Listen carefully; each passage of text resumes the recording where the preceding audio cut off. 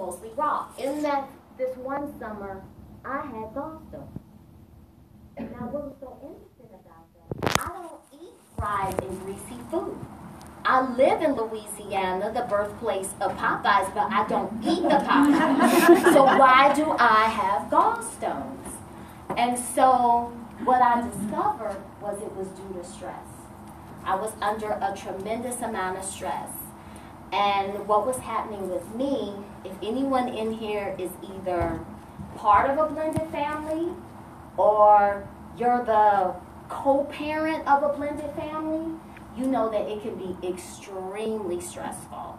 And not coming from that background, and then it's kind of at my feet now with my fiance and his child, I was not handling that very well. So for me, what I did was every day I drank warm lemon water with apple cider vinegar, and I drank 48 ounces of fresh juice a day. And I had raw greens and maybe some watermelon. That's about all I ate. Not because I was trying to do that on purpose. I just didn't have much of an appetite. Because in the summertime, you're busy. A lot of things are going on. There's a lot more daylight. So I just wasn't hungry. And it took about maybe 2.5 weeks, and the gallstones passed.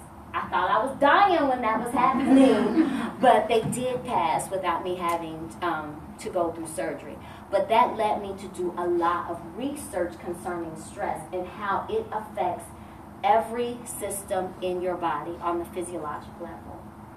So, does anyone here know about the science behind stress? Okay, I'm going to go through it real quick. So, in our nervous system, there's one part called the autonomic nervous system. The two branches of the autonomic nervous system are the sympathetic system and the parasympathetic system. The sympathetic system is the fight or flight response. So, if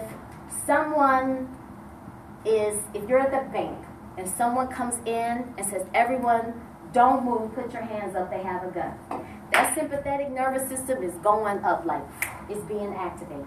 Because at that moment, in order for you to survive, you have to decide, am I going to fight or am I going to run?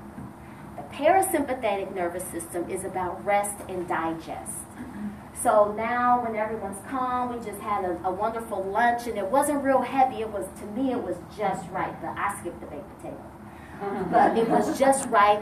You're resting, you're learning, you're not stressed, you're digesting.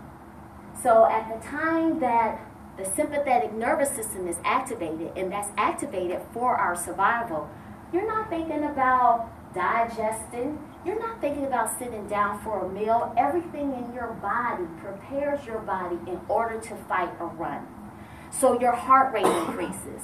Blood rushes to your muscles because you need more power in order to run, or if you have to fight, whatever it is that you have to do.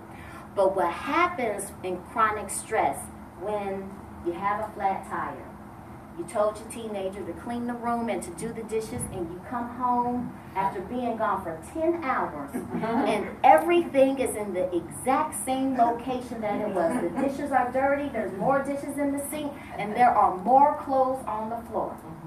Not to mention the fact that that wonderful presentation that you stayed up nights and not spending time with your significant other, and you didn't get the credit for it. Then somebody took your parking spot and cut you off in traffic. So that stress response is constantly activated. It goes up, it doesn't even come down. It just builds and builds and builds and builds. That's the chronic stress response. Your sympathetic nervous system is chronic.